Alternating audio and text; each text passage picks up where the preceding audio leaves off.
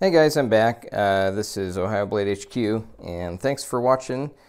Today I have another viewer request. This one comes from Ireland. So there's a viewer, Wingpool RedDream. Thank you very much, dude, for making the recommendation. We're going to try out this Sanrenmu 7010 today. So these are fairly cheap.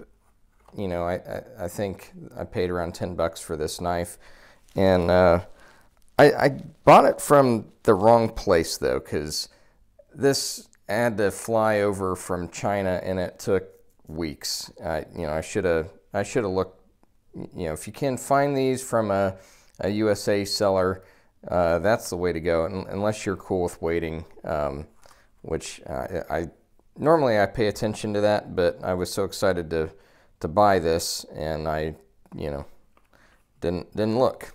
So packaging is just, your standard plastic packaging here. You do have some writing on the back here. You even have instructions on how to use the knife, which I found kind of funny. I mean, yep, it goes in your pocket and you open it and close it. Sweet. Okay. Yep, that's pretty much what you do with a pocket knife.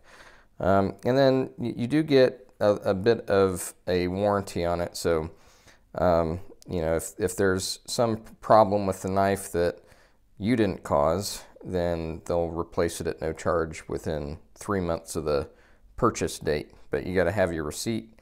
I don't have a receipt, so hope it doesn't break. But it's 10 bucks, so if it does, who cares? So let's go ahead and get this guy out of the packaging here. Actually, it doesn't require cutting into anything because you can just pull it open here. And there we go. It's a little guy. This is not a big knife. There you go. So I went with this woodland camo pattern on the handle scales because I looked at the plain silver ones and they just didn't do it for me. I wanted something with a pattern. If you haven't guessed by some of the other reviews I've done, I like color and I like pattern on my stuff, so I don't like solid colors as much. I mean, it depends. Sometimes I do, but in this case, it was pattern time. So, here's the pocket clip. You're going to be tip down carry. And that is, I believe, the only way that comes. I don't see any holes drilled anywhere else. So yeah, you're going to be right hand tip down only on that. And it's not a deep carry clip, so not a huge fan of that. It is a frame lock, so it is extremely thin. And you do get a little lanyard hole. And there's no flipper, so you're going to be opening with thumb studs, but it is ambidextrous in that regard, so you can flip lefty or righty, which is good for me because I'm lefty. But overall, it's just a smooth, it's a smooth handle. There's no texture or anything. It's a pretty simple knife. Just a basic frame lock. So let's see how she flips out. Oh, nice. Yeah, flips right out. And let's do that again. That was pretty cool. Yeah, nice action on it. It almost feels like it's got a spring, but I know it doesn't. It's not. Man, that just comes right out. That's so awesome. It's not falsetty, so you actually have to push on it to close it up. But until I just screwed it up there, I mean, it just flips right out. Nice. So it's small. It's small in the hand, so you're not going to get a nice big full manly grip here. But if you're looking for just a small everyday carry knife to do small cutting tasks, yeah, that'd probably do it for you. There is the model number 7010. And then I'm guessing the rest of those letters are the specific configuration. So, we got a black coated blade. I have no idea what that coating is. I'm guessing nothing impressive. You know, it'll probably come off pretty easy, but you never know. That does feel like a hollow grind on there, and yeah, it's fairly high saber grind. You know, you got a drop point tip on there, and you know, it's pretty attractive blade. You know, again, it's simple. You know, it's a simple design. You know, the lockup on that is not all that early, and I could feel that when I flipped that out. You know, that is about 50% travel already on that frame lock, so, and that's brand new. So, you know, it's you know, I'd like to see an earlier lockup.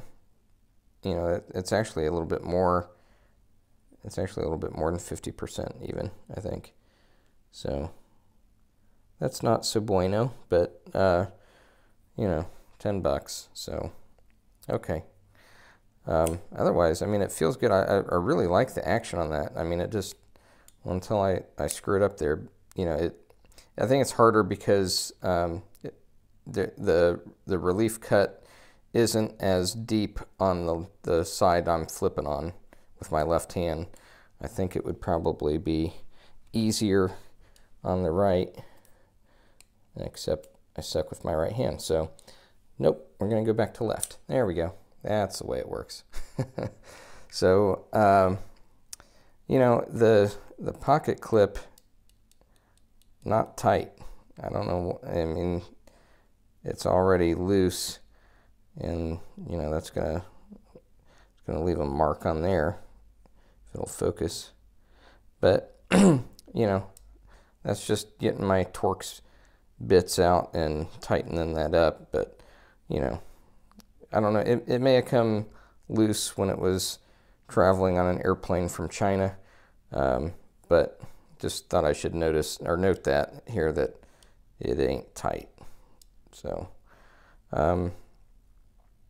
yeah, pretty simple, lightweight little knife. So yeah, thanks for the recommendation. I mean, for a $10 knife, it's not bad. I like the action on it. Let's see if it's sharp. Does it come sharp? Not bad. Yeah, I mean, it's pretty sharp. It's pretty sharp. Yeah, nothing wrong with that. So yeah, good honing. Let's try magazine paper. Where did I put that? There it is. Get the magazine paper out, and we will cut on this Bud K. You know, I get like a billion of these because I buy from them. So, you know, when I cut one up, I get 2 more in the mail. So, no big whoop. But yeah, that's nice and sharp. Yeah, it comes nice and sharp. So, yeah. Cool. That'll work. That'll do, pig. So yeah, just a little tightening on the pocket clip, and this guy should be good to go. So let me know what you guys think about the Sanrenmu. It's you know, I'm pretty pleased with it. You know, I haven't carried it yet. It does have some nice jimping back there. It doesn't look like it'd be super aggressive, but man, that works. It does lock your hand right in there, so that's nice. Yeah.